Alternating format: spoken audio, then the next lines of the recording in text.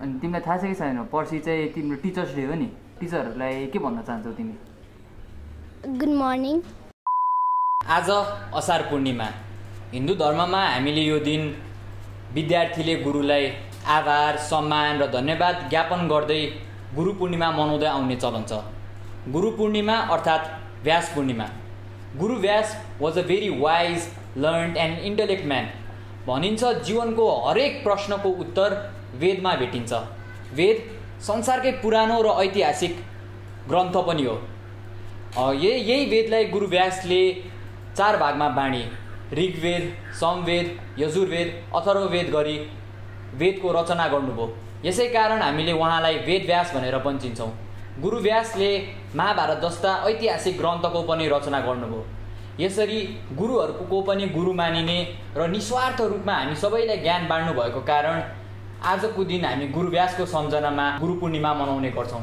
So यही सन्दर्भमा we hit the streets asking people about school life teachers punishment र आजको दिनमा प्राचीन काल जस्तै गुरु पूर्णिमाको महत्त्व छ कि कसो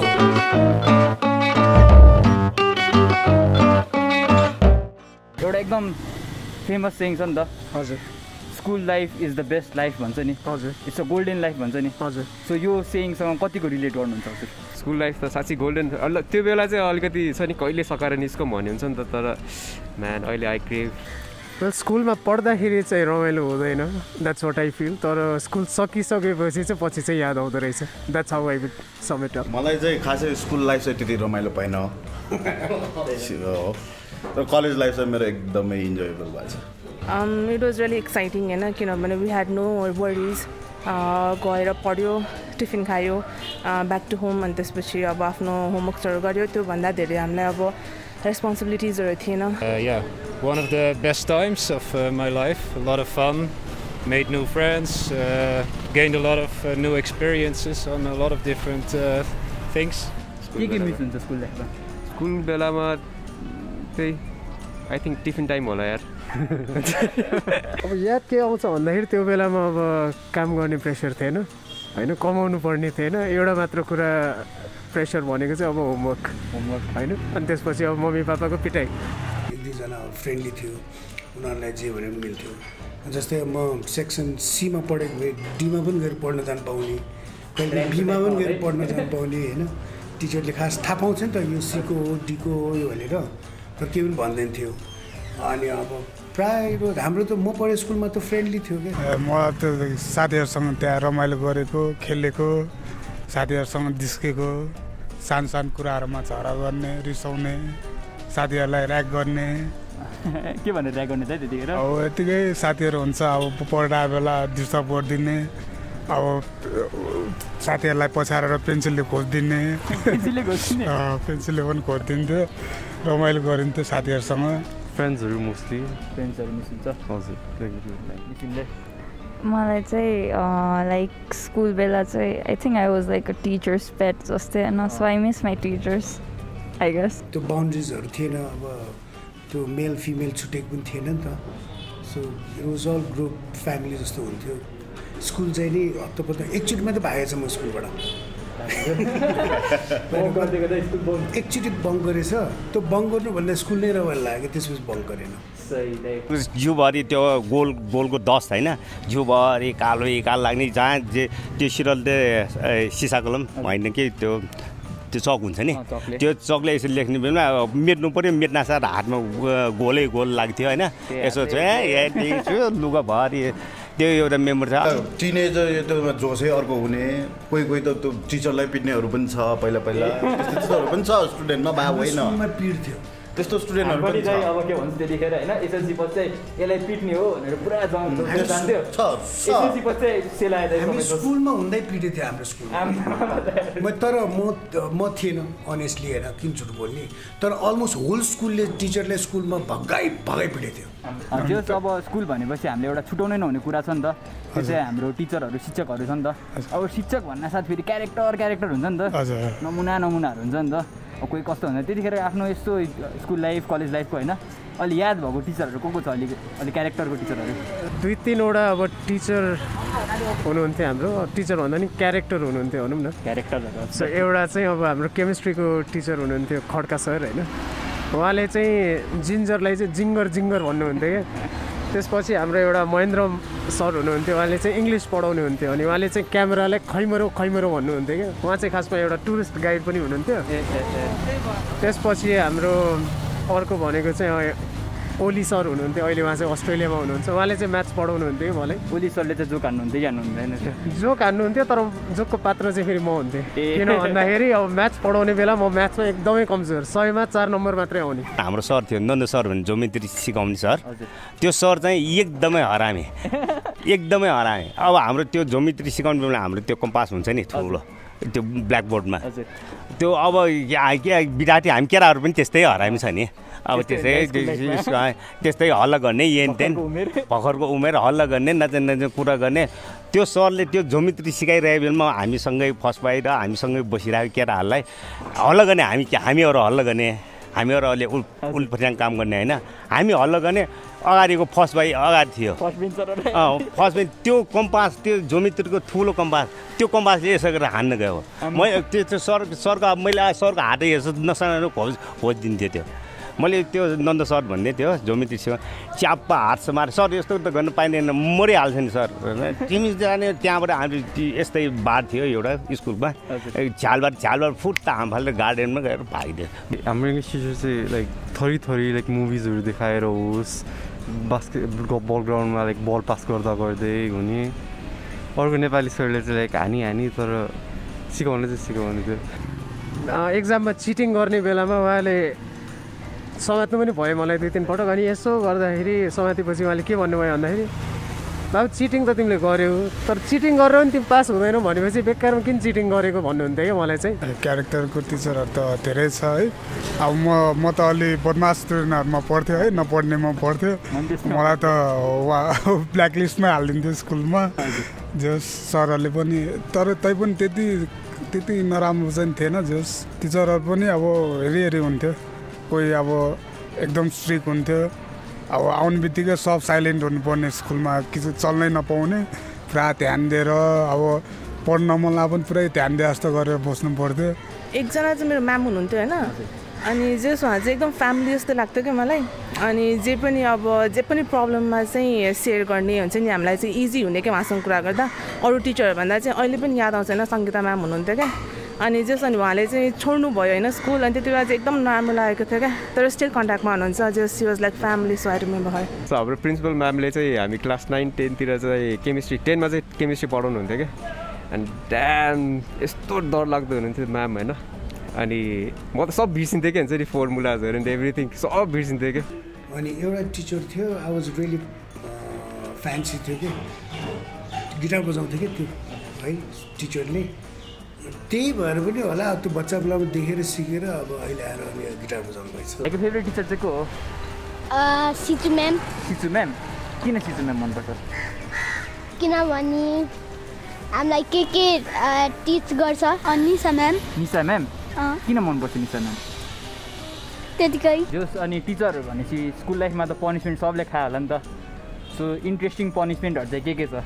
पहिला त मैले त धेरै पिटा खान्थेँ। अब पेन्सिलले हातमा हालेर त्यो च्याप्ने हुन्छ कि दस्तरले चाकमा हानेर हुन्छ कि, अझै म पढ्ने स्कुलमा त त्यो डायरीमा लेखिदिन्थ्यो होइन।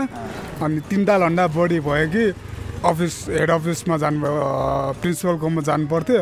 अनि त्यहाँ त डङ्की स्टिकले हान्थ्यो।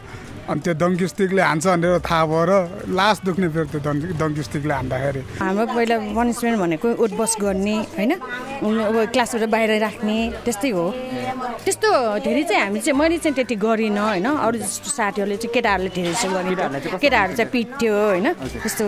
अनि त्यो डङ्की स्टिकले हान्छ भनेर चाकमा हान्छ भनेर दुख्छ भनेर 2-3टा प्यान्ट लाएर जान्थ्यो। त्यो चाहिँ रमाइलो किस्सा सुन्नु। 2-3वटा प्यान्ट लाएर 2टा प्यान्ट जति लाएर जान्थ्यो। गुरुहरूले पनि अब त्यो नपर्ने अलि त्यो बदमासहरूलाई पिट्ने हो। पहिले त पिटेर लट्ठी लिएर नै सिकाउने हो होइन, लट्ठी बिना सिकाउने टेर्दैन थियो, तर पिटाइ चाहिँ खाइने। युनाइटेड पढायो है। ए ल सो युनाइटेड पढायो अनि लामै भएछ त। दिस इज अ ब्लेसिङ हुन्छ नि। सो पहिला युनाइटेड पढ्दाखेरि चाहिँ धेरै पनिसमेन्ट खाइन्थ्यो अनि त्यसपछि धेरै म सबैलाई याद भएको चाहिँ बास्केटबल ग्राउन्डमा पुसअपहरू गराउँथ्यो हामीलाई होइन त्यस्तो त्यस्तो नै पिटाइ खान्छ कि खाँदैन कहिलेकाहीँ बहिनीले पिटाइ खान्छ कहिलेकाहीँ बहिनीले पिटाइ खान्छ यस्तै हो कलेजमा पनिसमेन्ट खाएन एकचोटि चाहिँ खाथ्यो होमवर्क गरेन भने हामीलाई डस्टरले चाहिँ हान्नु भएको थियो हजुर I don't have any memories of a teacher punishing me in like a more physical way. Maybe the sense that, yeah, go stand in the corner or maybe some extra homework or something, but never like a physical punishment. Like I didn't really get a punishment for that. तर meme बनाएको थियो हामीले चाहिँ हैन coordinator सरको हैन अनि बस्दै लाइक सबैजना केटा म एकजना एक्लै केटीको कोअर्डिनेटरको रूपमा अनि लाइक meme बनायो भनेर फसेको के that's the most interesting part I guess. त्यो भन्दा बाइक चाहिँ केमा फसेन एकचोटि खाएको छ किन खाएको पनिसमेन्ट किन लजाको भाइ किन पनिसमेन्ट खाएको त्यो भन्छ मैले फुटबल पाल बनाएको थिएँ मैले फुटबल पाल बनाएको थिएँ. When I was doing something bad, the teacher would also get angry and punish me by, for example, standing in a corner or staying some time after school. Nowadays, physical punishments? Sometimes they would like grab you at the arm like a bit hard or something like that, but nothing more than that. Punishment भन्नाले बोइजहरुलाई चाहिँ धेरै चाहिँ दिन्थ्यो गर्ल्सहरुलाई चाहिँ खासै हुँदैन थियो क्या त्यो फिजिकली पनिशमेन्टमा चाहिँ हुँदैन थियो अब त्यो त्यस्तै हो नेपाली बोल्यो भने चाहिँ पे गर्नुपर्ने त्यो चाहिँ सबैलाई इन्क्लुड हुन्थ्यो तर फिजिकली जस्तै अब कुट्नु पर्यो भने चाहिँ केटाहरुलाई मात्रै हुन्थ्यो केटीहरुलाई चाहिँ पर्दैन जस्तो हुन्छ केटाहरु कुटेको हेर्दा रमाएर बस्दिने रमाइलो बस्दिने सो दाइ अब चाहिँ लाइक हाम्रो जति पनि टिचर्सहरु छ नि त लाइफ भरि सो गुरु पूर्णिमामा हाम्रो टिचर्सहरुलाई एउटा special message if you have anything to say शिक्षकलाई त मेसेज दिने त्यति औकात त छैन हैन एडभाइस हैन कि एउटा मेसेज होइन म त अब यस्तो है अब सबैलाई है सबै टिचरलाई अब जसले मलाई पिटे पनि नपिटे पनि उहाँहरुको दिनबाट हामी यस्तो भएको हैन त्यो टिचर्स भन्ने कुरा चाहिँ नि पछि बुझ्छ रहेछ हैन जसले टिचरले चाहिँ सकेसम्म राम्रो मात्र गर्छ प्राय मान्छेले अर्को पारामा लिन्छ अब त्यो एजमा गुरुहरूलाई त एकदम अब तपाईहरुले गर्दाखेरि यो हाम्रो अहिले जति पनि मान्छेहरु सफल भइरहेछ तपाईहरुकै कारणले भएको हो तपाईहरुले ज्ञान नदिएको भए बुद्धि हामीलाई नसिकाएको भए हामीले यतिसम्म अब हुन्छ नि ट्यालेन्ट कामसाम गरेर जिन्दगीमा कुराहरु धेरै सिकिरहेछ त्यो सबको गुरुहरुकै देन हो जति जे गरे पनि हैन केही भुलचुक केही भयो भने चाहिँ माफ गर्नु होला सरी तर thank you all the teachers हैन you guys are the best. To all the teachers out there हैन I think they're the most important part of let's say the society. तर क्रेडिट चाहिँ उहाँहरुले त्यति पाउनु हुँदैन that's my opinion हैन किनभने अब फ्युचर इन्जिनियर डक्टर एनी प्रोफेसनलाई खासमा हेर्ने हो भने गाइड गर्ने सिकाउने भनेको टिचर्सहरु नै हो. Thank you for like teaching us and guiding us through our like in childhood. Well, directly, indirectly, the guru sabai हुन्छ हैन स्कुलको स्कुल म त अहिले अब एकदम आदर गर्छु म एज म्युजिक इन्डस्ट्रीको दाइहरुलाई मुक्ति दाइ यिनीहरुलाई ओम दाइहरुलाई चाहिँ एकदम आदर गर्छु अब आफूले डाइरेक्टली नसिकाए पनि अहिले पनि दाइलाई जहाँ भेट्दाखेरि हामी जसले पनि नमस्ते नै गर्छ दाइलाई त्यो हामी गुरु हिसाबले नै लिन्छौँ सिनियर पनि भयो. I miss my teachers, that's all. That's the only message. I think teachers are a really important part of society, of the development of people in their lives. And what I learned, especially during high school, is that teachers can really motivate you to raise above yourself. गुरुहरुको प्रेरणाबाटै हामीले चाहिँ शिक्षा पाउने हो कि उहाँहरूले बाटो देखाइदिनु भयो त्यही बाटोको आधारमा हामीले शिक्षा पढ्दै अहिले एमए पास गरिसक्यो. गुरुहरूले कहिले पनि आफ्नो त्यो स्वार्थको लागि केही पनि गर्दैन सब हामीले जानोस् बुझोस् राम्रो मान्छे बनोस् राम्रो ज्ञान लियोस् भनेर भन्न हुन्छ. हामीले सम्झिनुपर्छ हैन हामीले गुरुहरूले गर्दाखेरि हामीले पढ्न पायो सिकिन जानेको कुरा सिकिन्छ हैन उहाँहरुबाट पनि सबै सिक्ने कुरा हो हामीले हैन अब त्यही हो सम्झिनुपर्छ गुरुहरूलाई पूजा गर्नुपर्छ हैन. थ्यांक यू सो मच भन्न चाहन्छु सबैजना टिचरलाई हैन because they have played a great role in our life हैन टु इम्प्लिमेन्ट आवर फ्युचर हैन राम्रो बनाउनको लागि so thank you so much भन्न चाहन्छु. थ्यांक यू भन्न चाहन्छु. अब उहाँहरुलाई अब हाम्रोबाट गुरुहरु सबैलाई हामी वन्दना भन्नुपर्छ हैन वन्दना एकदम मान्नुपर्ने व्यक्तित्वहरू उहाँलाई साह्रो भन्दैन ह्याप्पी टिचर्स डे अनि स्टे सेफ थ्याङ्क यू सबै पढाउनलाई हामीलाई राम्रोसित अनि ह्याप्पी टिचर्स डे के भन्न चाहन्छ happy teachers day happy Guru Purnima happy teachers day so हामीलाई तर्साएर होस् पिटेर होस् या मायाले सम्झाएर होस् ती सबै टिचर्सहरू जसले हामीलाई सिलेबसको मात्र ज्ञान नदिएर जीवनभरि काम लाग्ने लाइफ लेसन्सहरू दिनुभएको छ म र ज्याज प्रोडक्सनको एन्टायर टिमबाट मनदेखि नै a very very very happy teachers day so this is it for this week we will meet you next week with yet another episode of Kikaso. Until then, stay safe. Subscribe to Jazz Production.